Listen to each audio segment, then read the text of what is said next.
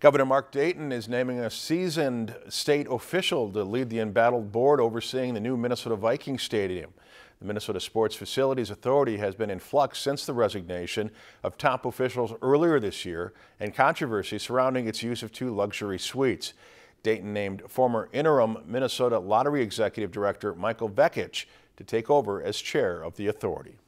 If you've enjoyed this segment of Lakeland News, please consider making a tax-deductible contribution to Lakeland Public Television.